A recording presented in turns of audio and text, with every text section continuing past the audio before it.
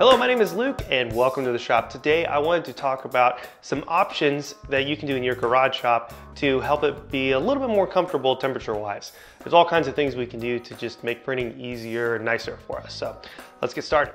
Now the thing right above my head here is a ductless mini split AC unit. This thing is awesome because it is a air conditioner, has heating on it, and it can even help control humidity. Now we are putting screen printing right next to direct to garment machines in this space, so we have to have it temperature controlled. But I'll tell you, if you have never screen printed in an air conditioned shop, it is awesome, and especially if it's a small shop, a garage shop, it's actually not that difficult to do. So installing one of these is definitely a huge help. Now the other thing we did was we put in a bunch of loose blown cellulose to insulate the ceiling. Now it's not near as hard as it seems or looks. You can go to your local hardware store and they've got everything you need to get that done. It helps a ton in keeping the air in here controlled. Now let's take a look at our dryer setup. So here we are next to our dryer. This is a Vastex Little Red X3D.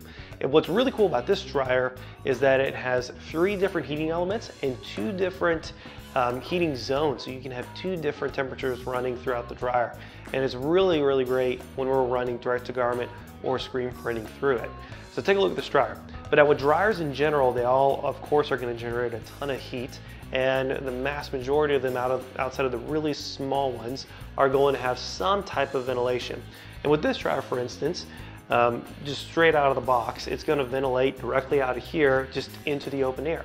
Many shops do not take the time to vent that hot air out.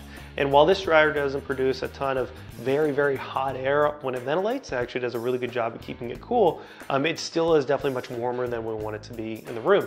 And if we didn't vent this out, it would continue to affect how hot it is in here. So this is actually a really simple task. We actually vent this straight out just like you would your bathroom vent.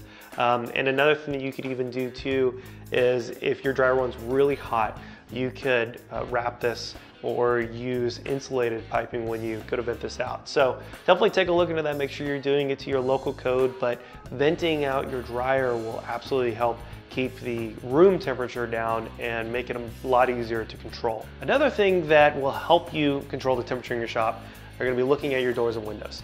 If your doors and windows are not sealed correctly and the air is leaking and coming in and out of it, then you're not going to be able to have a good temperature controlled area.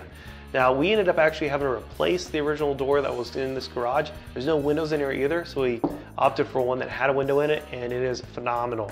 Not only is this guy nice and sealed, it's thick, it's insulated, it really helps keep the cold air out, warm air in, and vice versa, but also having natural light in the shop absolutely helps with the mood and just makes life much more fun. So windows and doors, take a look at them. All right, so there you go. There's a couple quick tips on keeping the shop better temperature controlled. Now, of course, my favorite thing is this ductless mini split AC, but again, too, venting your dryer, making sure everything is insulated correctly, replacing old doors and windows, seriously will help a ton in making your life much more enjoyable in your shop.